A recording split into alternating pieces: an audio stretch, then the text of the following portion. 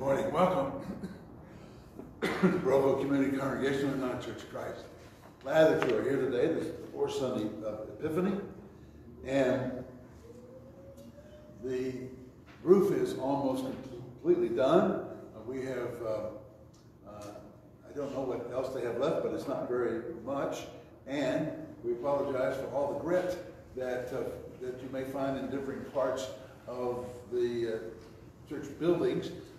All these skylights have been redone, and I am so glad that the intoxicating leftover of the epoxy glue has evaporated from the building, and all the same thing over there.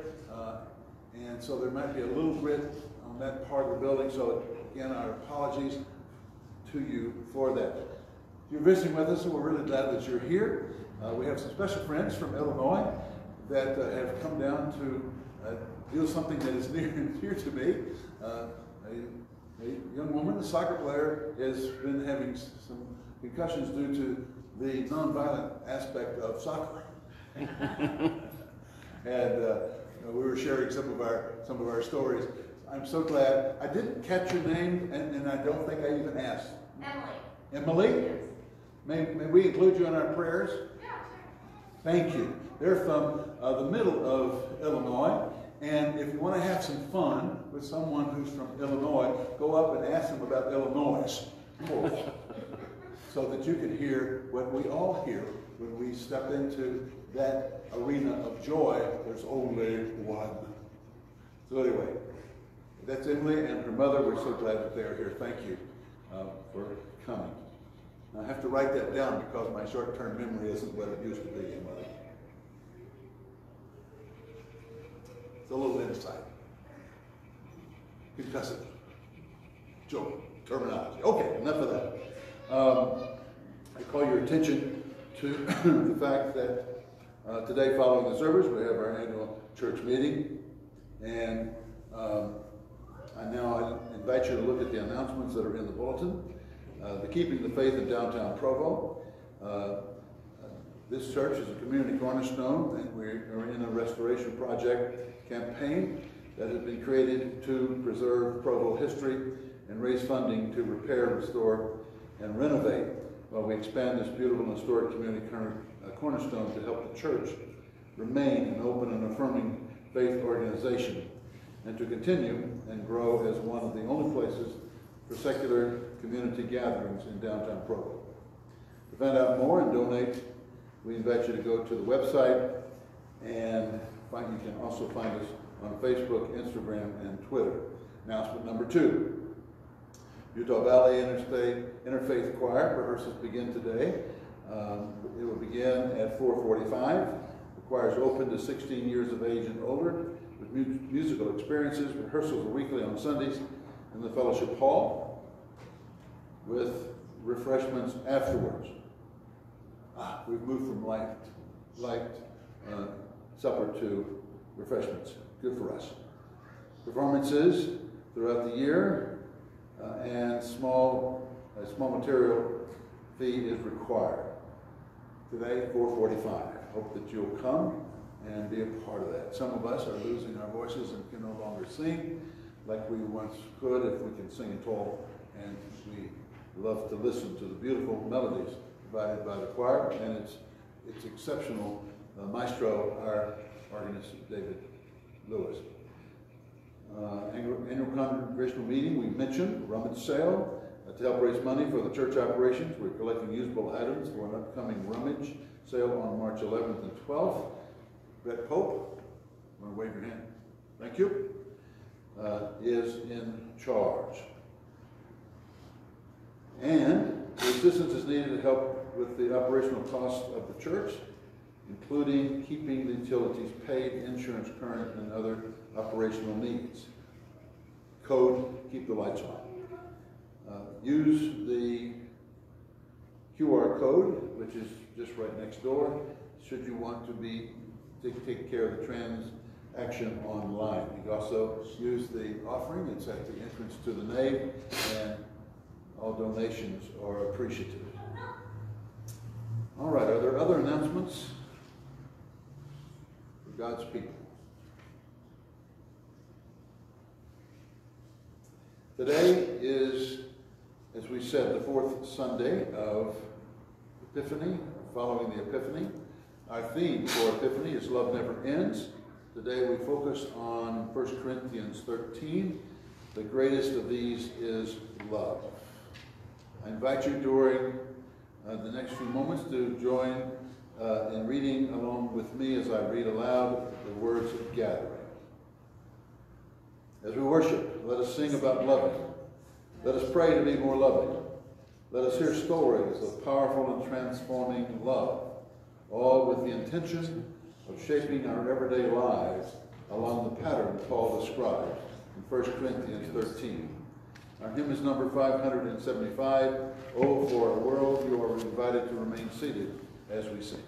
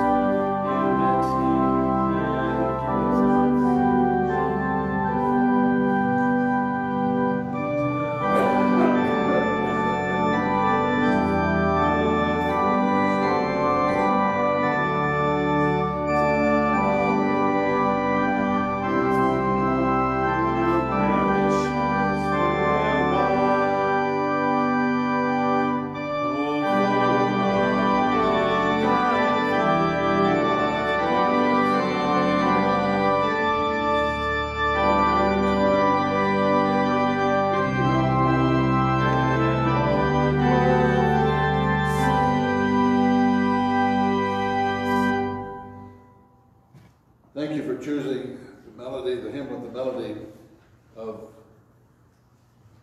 Oh, for 1,000 tongues to sing. The words of today's hymn were beautiful, and the melody brings back such strong responses. Thank you. Join me in our call to confession. Those who are new to our tradition, where the bold print is exposed, you're invited to speak boldly, should you choose. Sisters and brothers, according to Jesus, we are to love as God loves, with our hearts, our souls, our minds, and our strength. According to Jesus, we are to love God and our neighbor as we love ourselves. If we confess our sin, Jesus is faithful and just, and will forgive our sin and cleanse us from all unrighteousness. Let us pray. Lord, love is patient and kind, and we have been envious, boastful, arrogant, and rude. Love does not insist on its own way. It is not irritable or resentful, and we have rejoiced when others are resented, given their comeuppance, and embarrassed to tears. Love rejoices in the truth. And yet we tell partial truth and flat-out lie, claiming we are telling the truth. Love bears all things, believes all things, hopes all things, and endures all things. Yet what do children know of such things? Lord, we speak of love. Teach us to love. Amen. Amen.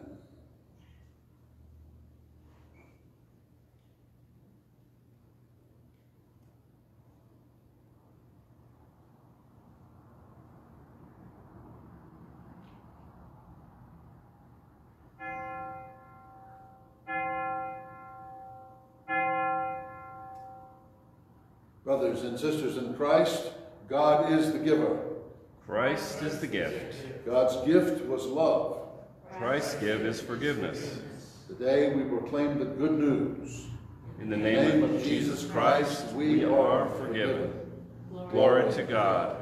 Amen. Amen. Our hymn is number 433. In the bulb there's a flower. I invite you to remain seated.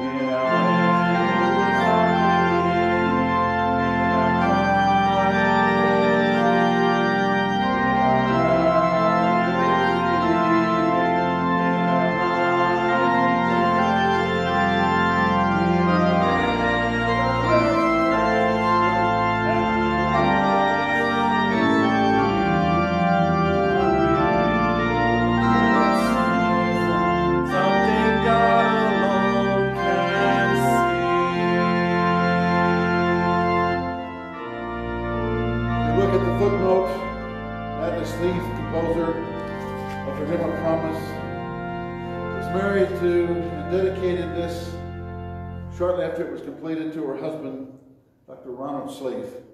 Dr. Sleeth was a professor of homiletics at Perkins School of Theology, where I matriculated and had the privilege of attending a number of his classes.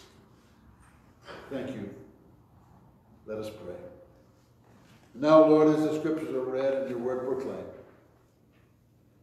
grant that we may hear what you have for us today. In the name of the Father, and of the Son, and of the Holy Spirit. Amen.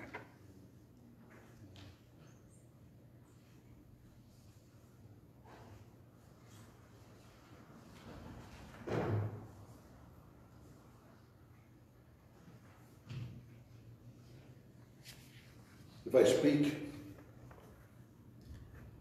in the tongues of mortals and of angels, but do not have love, I'm an Aussie gong or a clanging cymbal. If I have prophetic powers and understand all mysteries, and have all knowledge, if I have all faith, faith so as to remove mountains, but I do not have love, I'm nothing. If I give away all my possessions, and if I hand over my body so that I may boast, but do not have love, I gain nothing. Love is patient, kind. Love is not envious or boastful or arrogant or rude. Love does not insist on its own way. It is not irritable or resentful. It does not rejoice in wrongdoing, but rejoices in the truth. Love. If you were to read this in Greek, the word is agape, not eros, not philia.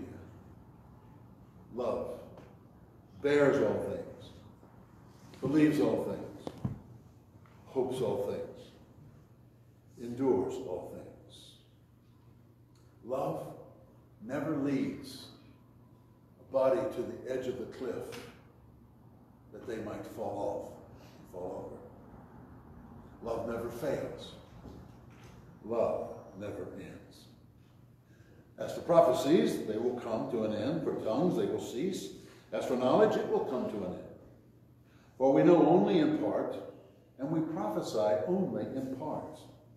But when the complete comes, the partial will come to an end. When I was a child, I spoke like a child, thought like a child, reasoned like a child. When I became an adult, I put away childish things and put an end to childish ways. For now we see in a mirror dimly, but then we will see face to face. Now I only know in part. Then I will know fully, even as I have been fully known. And now, faith, hope, and love abide, these three. The greatest of these is love.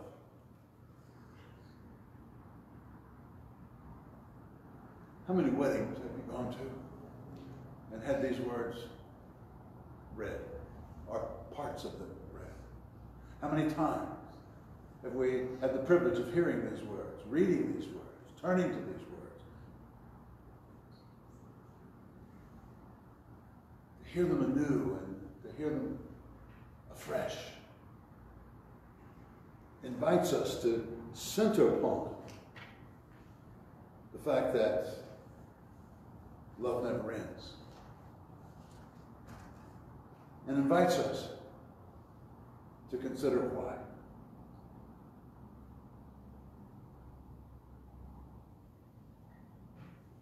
At the end of chapter 12, Paul says, I want to show you a more excellent way. In the church in Corinth, there was people who had means and people who had no means. There were people who did not understand the poverty of their wealth and those who did not understand the wealth of their poverty. There was dissension. There were those who thought that they, because of their status or because of the types of gifts, spiritual gifts that they had, such as speaking in tongues, which they considered the top one on the list, within that they knew better, and they pressured those who were less than they, who had less important gifts, who had no money to support, who could bring very little in the way of a dish to a fellowship supper. They could tell them how it should be done. It was common in society, just as it's common today. Those who have love to tell those who have not. And those who have not love to be rebellious. And make life very difficult for the hoity-toities. There is a more excellent way, Paul says, than this dissension within the church. We are the body of Christ. What is this more excellent way then? And why should we even be interested in it? For being the church, says Paul, we are the body of Christ. And when the world looks at us, when we look at each other, and if we cannot see Christ, then what's it all about, Alfie?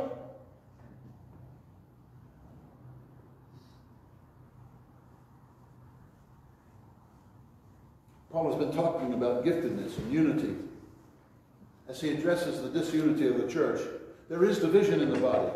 Whether we want to talk about the body of Christ, whether we want to talk about it in the church, or whether we want to talk about it in the body of politics, or in human community, or even in our families, there is division that is constantly inviting us to embrace it. Paul sets out to address that division Not by calling names or by pointing fingers. Paul doesn't add fuel to the fire by talking about who is in the wrong and who is in the right. And neither should we. So what does Paul talk about? He talks about love. 1 Corinthians 13 is an invitation to step back from judging others, from being harsh on others, to seeing the flaws in others. Not that that's wrong if it's offered with redemption, but it is nothing right about it if it does not offer redemption and reconciliation. At least that seems to be Paul's position. And so therefore, it's about reframing, about breathing, about claiming the gift that Christ came to give. A new commandment I give you, he said in the Gospel of John. Love one another as I have loved you. You don't have to earn God's love. God is present to you and is loving you. And in that love, love.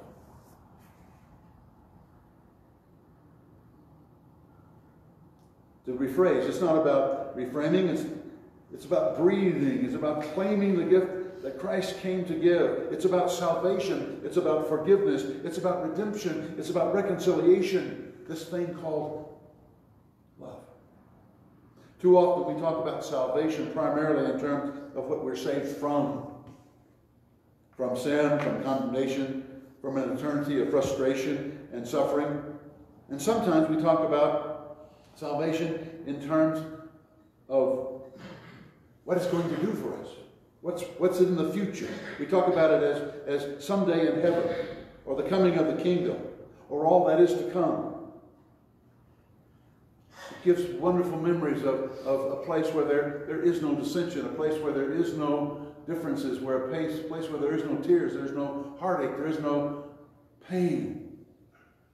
And most of us already know how to achieve that, and that's just if you'll do whatever I want you to do, then my life will be joyous. I suggest that 1 Corinthians 13 gives us a different answer to what are we saved for. I suggest that the answer that Paul gives is that we are saved to love. We are set free to love. We are empowered, equipped, enabled to love. That's what it means to be saved. Saved from not loving. Saved for loving.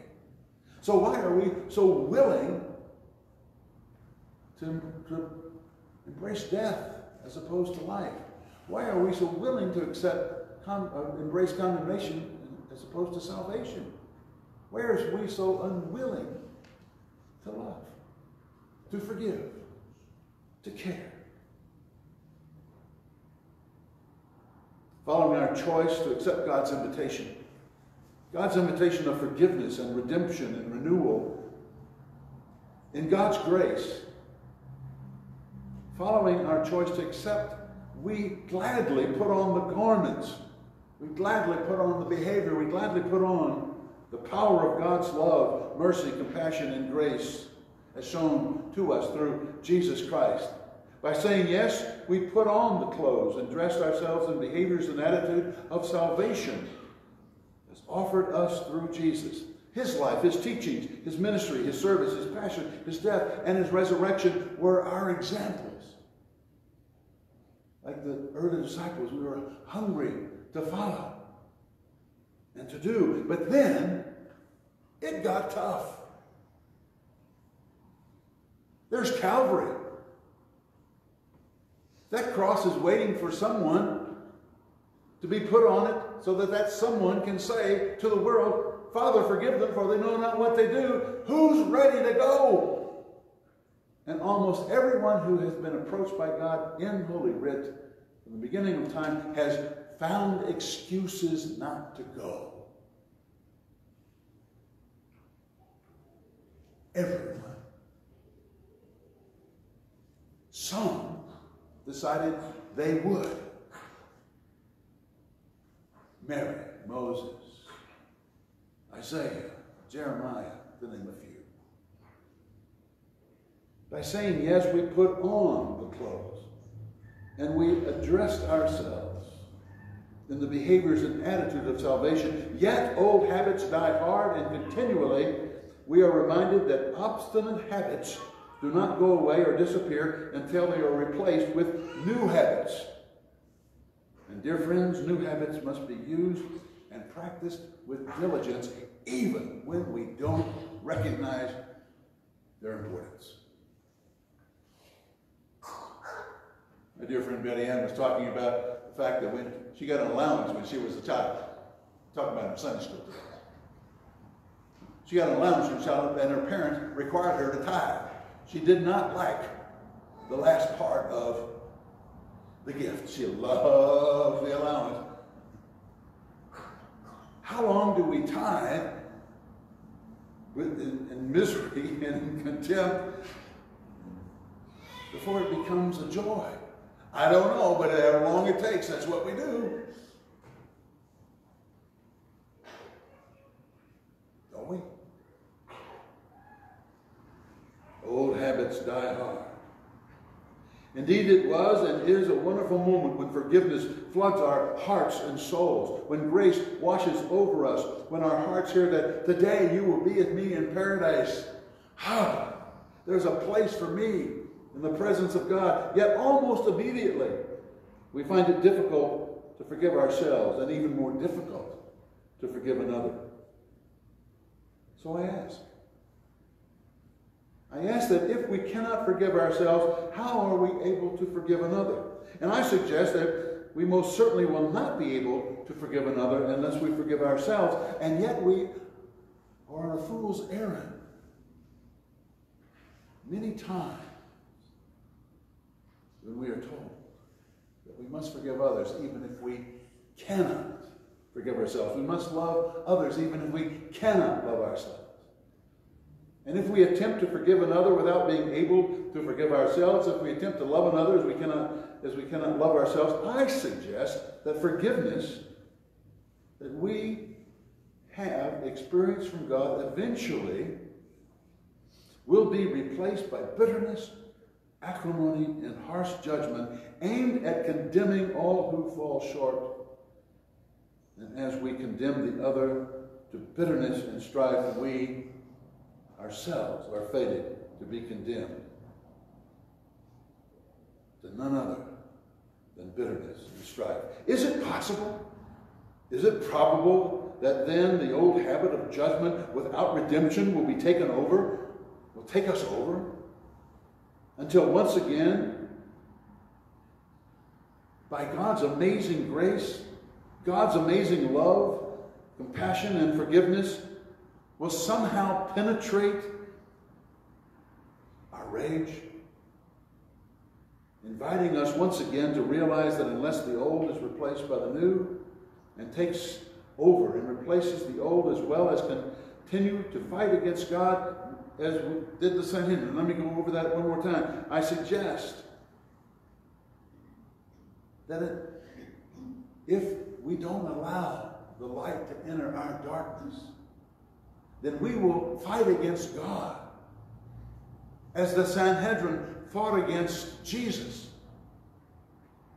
convinced that Jesus was a heretic, convinced that Jesus had nothing to do with God and therefore had to be eliminated. And we become the enemies of God.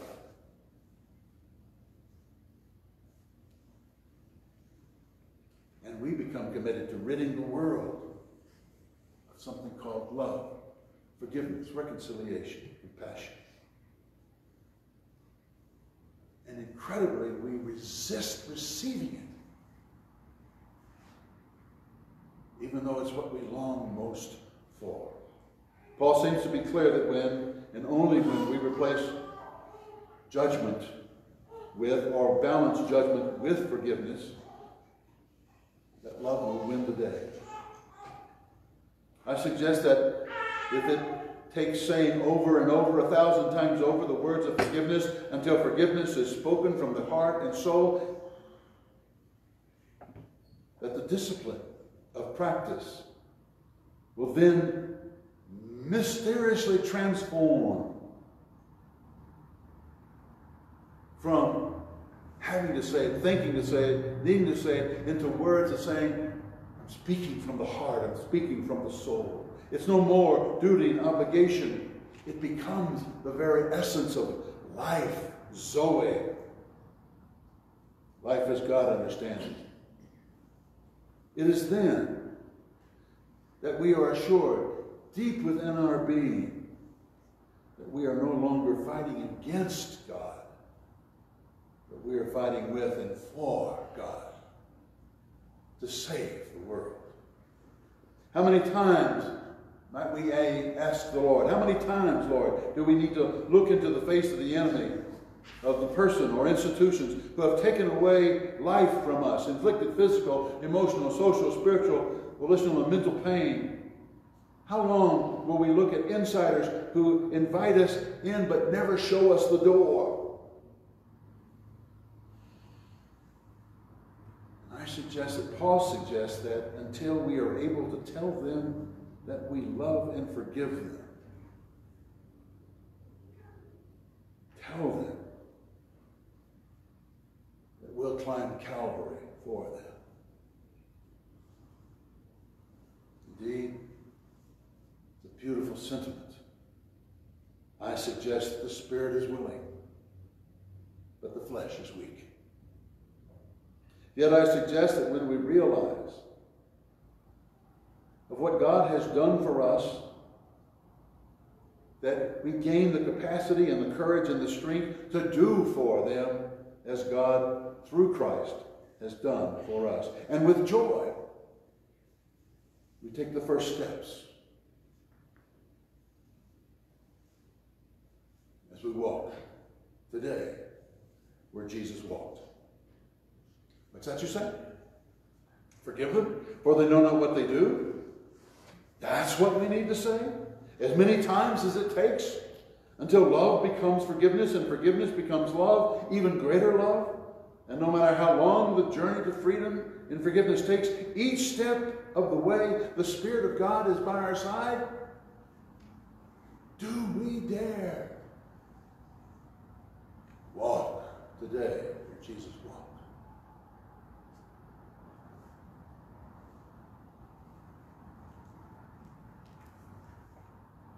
Paul writes these words. If I speak in the tongues of men, mortals, and angels, but do not have love, I'm a noisy gong or a clanging cymbal. If I have prophetic powers and understand all mysteries and all knowledge, and if I have all faith so as to remove mountains, but do not have love, I am nothing. If I give away all my possessions, and if I hand over even my body so that I may boast, but have not love, I gain nothing. Love is patient and kind. It's not envious, boastful, or arrogant, or rude.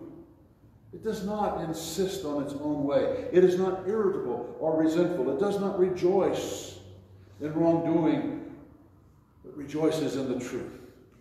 It bears all things, believes all things, hopes all things, endures all things. This love never fails, never ends, never throws us under the bus. Prophecies, they'll come to an end. Tongues, they will cease. Knowledge, it too will come to an end. For we know only in part, and we prophesy only in part. But when the complete comes, the partial will come to an end. When I was a child, I spoke like a child, thought like a child, reasoned like a child. When I became an adult, I put away and put an end to childish things. For now, we see in a mirror dimly, but then we will see face to face. Now we will know only in part. Then we will know fully, even as we have been fully known. Now faith, hope, love, abide. These three. And the greatest of these is love. In the name of the Father, of the Son, and of the Holy Spirit. Amen.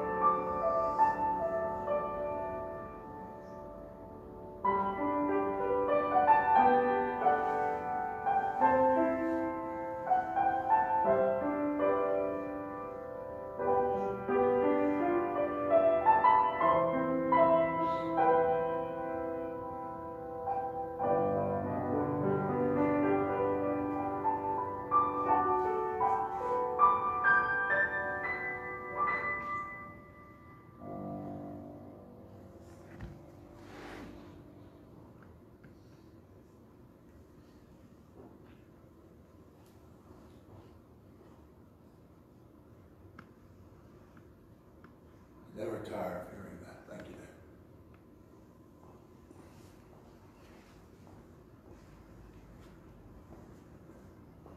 No matter how close to perfection, no matter how close I get to actually loving as God has loved me. Recognizing how far I am from such grace and mercy. Every time I hear that, and especially if played by Maestro Lewis, I just see Jesus.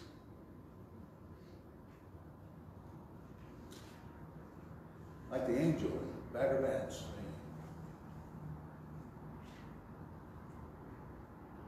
Come home. You who are weary, come home. Whom shall we pray for this day?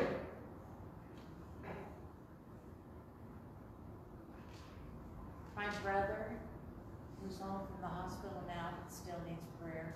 His name is Leland. Any word on Alfred? Well, we went Sunday and all the decisions changed. Responded to several orders, told them to give several signs and responded. So we were going to move to life support last Sunday. Thank you, Lord.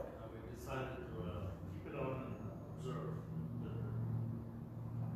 Praise God. Thank you, Lord.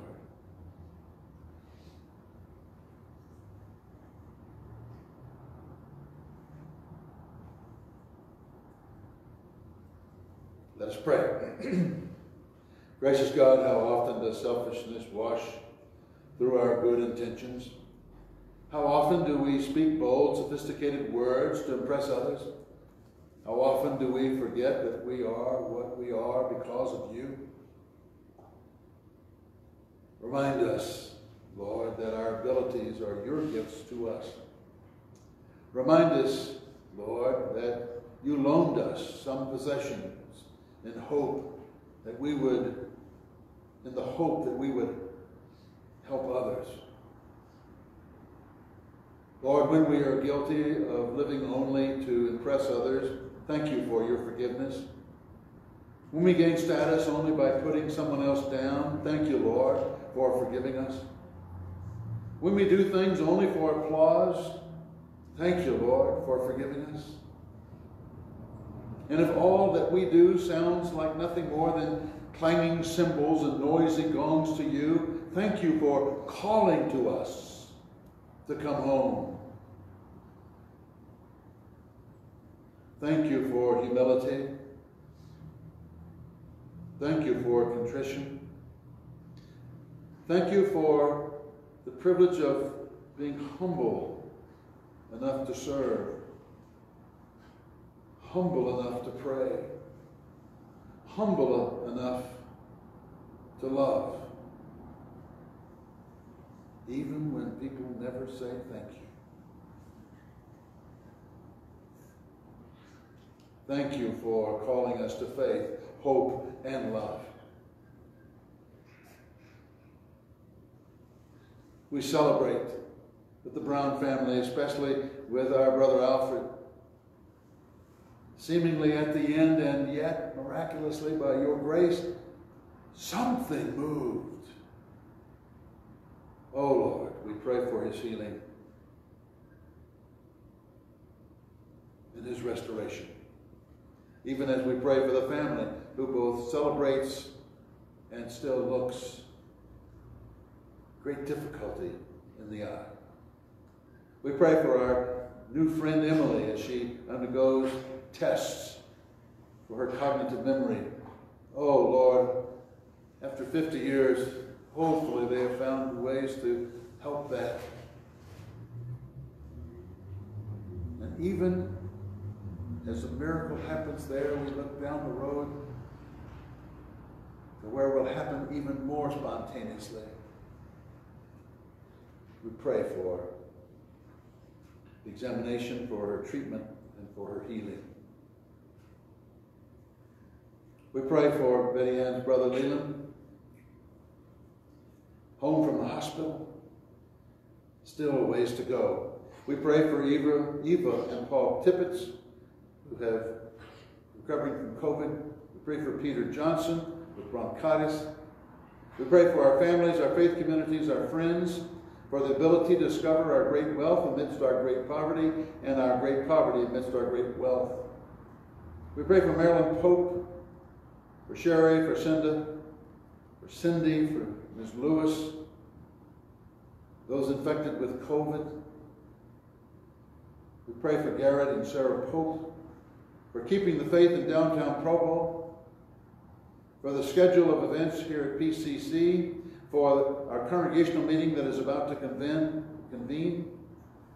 And Lord, we pray for our local, national, state, and world leaders. We pray for the desires of our hearts as well as those persons and those situations known only to our hearts. And we pray with assurance and confidence.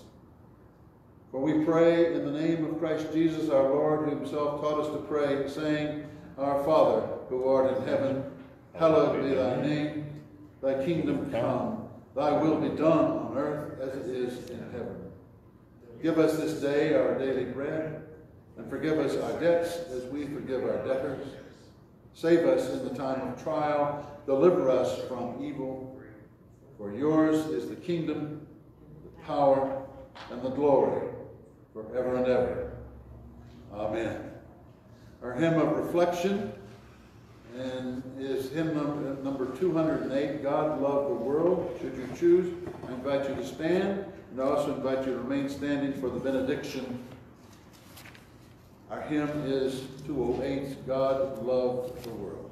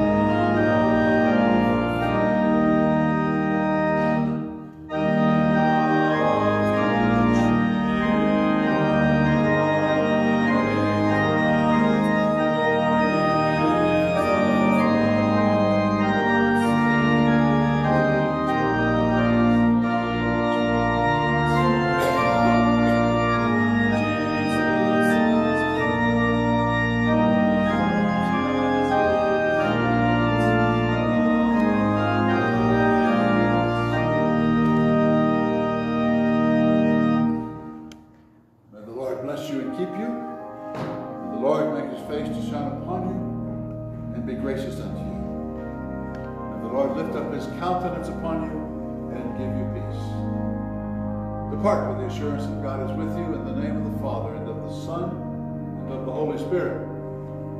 God's people say, Amen and amen. Dear friends, go in peace and serve the Lord, except for those who are staying for our congregational meeting, which all are welcome. We'll convene in 5 minutes.